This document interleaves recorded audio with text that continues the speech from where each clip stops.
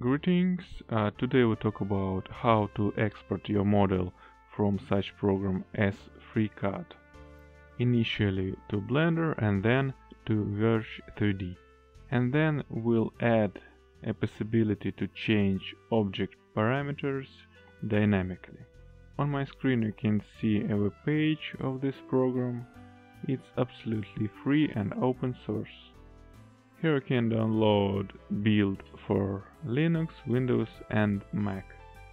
In one of the articles that was written by FreeCAD developers, you can find information that they plan to include the importer-exporter plugin into next official Blender build.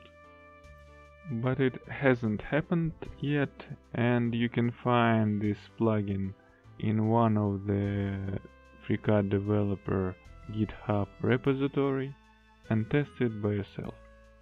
But for now I found a good pipeline how to export your model from FreeCAD, import it to Blender 2.8 and then export it to the Verge 3D engine.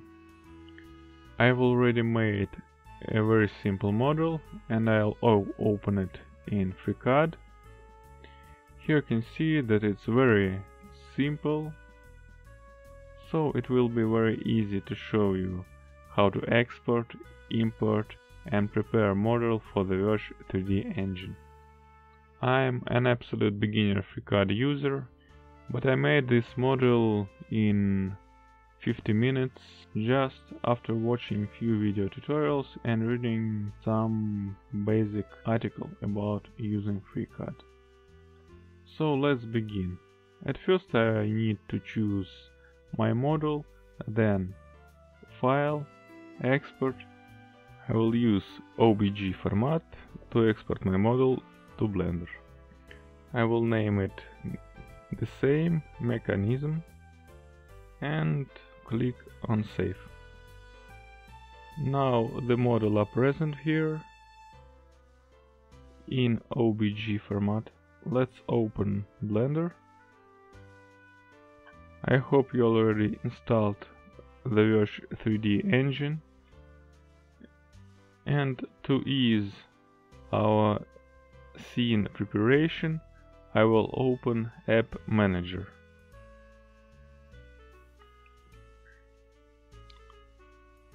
I create a new application and will name it, for example, FreeCAD Tutorial. Now I click on Create Application. Here you can see it in the list of applications. Let's open Blend file. Here you can see a default cube. Let's delete it. And I go File, Import, Wavefront OBJ. Then I go into FreeCAD tutorial folder with my OBJ file. I'm removing smooth groups and image search checkbox, and with default preferences I will import this file. It's imported too big, so I'll scale it down in 10 times. Now it fits the size of the scene. So it's done with import. Let's save the file. It looks not so good with a lot of these flat faces, so let's fix this. I go to edit mode and I'll remove all sharp edges by clicking on clear sharp tool. So the model looks too smooth now. The model is triangulated and I need to join all triangles to polygons to get the better look of the model's shading. I'll select all triangles and type Alt-J on my keyboard. And now you can see that all triangles joined into polygons, and it gives a better result in shading. On the next step of cleaning of the mesh, I go to mesh preferences of the object. geometry data and we'll do a clear custom split normal data. And now the model looks better. Only one thing I need to check is auto smooth checkbox is checked. And the angles that has more than 30 degrees between the faces became sharp and all other faces became smooth, and we get a very good result in shading. And now let's do a sneak peek of our model to see how it looks in the engine.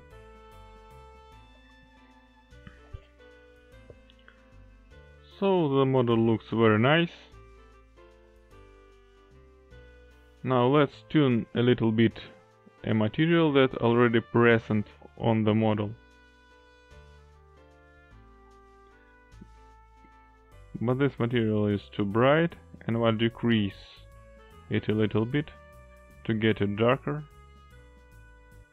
And I will set metallic to 1 to get a metal look material. Oh, sorry, seems I forgot to switch to the EV engine. It's better to work in EV engine all the time.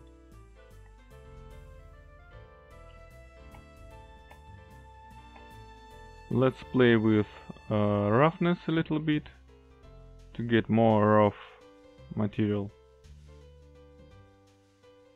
And let's it make more darker. Let's do a sneak peek.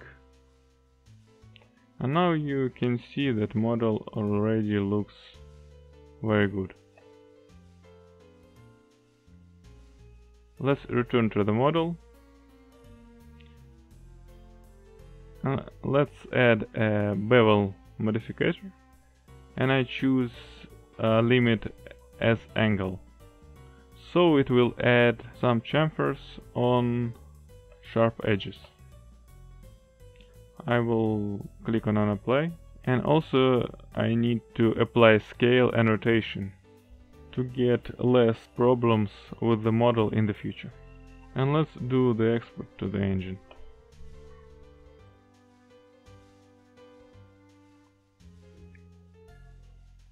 I will open the application in which I exported the model a few seconds before. And now it looks very good. And what is very important to increase the quality of the model is to emphasize its edges. In the EV engine you can do this by enabling of ambient occlusion in scene preferences. If I enable it and a little bit increase the distance, you can see how some edges became more darker, so you can see the edges of the model better. But it's not so good for the performance, so I will bake ambient occlusion to the texture and will insert it directly inside the material. For that I will add shading workspace, which is not present in my file for now. Now you can see material preferences or material nodes, the model, and now I need to make a UV map for my model. Here I will choose a UV editor. There's no UV map on my model. I will go to edit mode. I will choose all faces, but I will click not on the unwrap but on smart UV project with default preferences. And I will get a very good result for this model with this tool.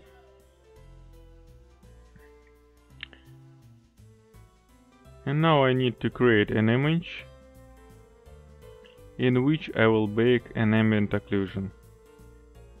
I will click on image, new,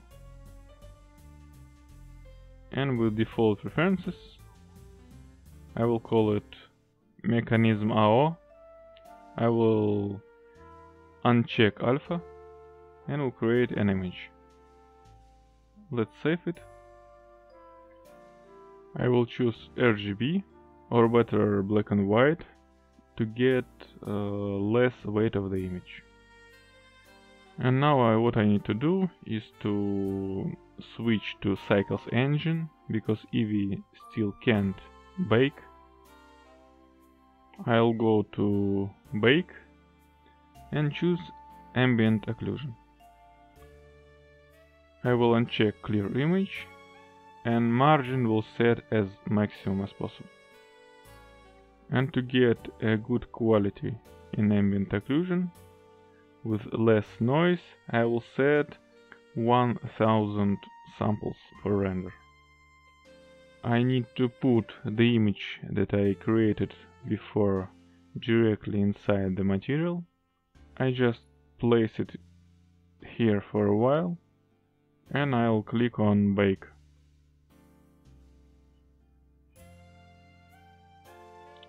And now finally the image is baked. It was a little bit long, and now I need to save the texture. And let's switch back to Eevee engine. And now I need to connect properly my image to the shader. I'll add a mix shader before my main shader and connect it to it. And to imitate the shadow, I will use diffuse-based depth. I'll choose absolutely pure dark color in it. Diffuse-based depth I need to connect to upper socket, and my material I will connect to lower socket of the mix shader. And as a mix factor I will use the texture that I baked before. Let's look on our model, and you can see that we get an imitation of ambient occlusion on our model thanks to this baked texture. Let's save our file, then export to the engine and update our application. That's all. Thank you for watching.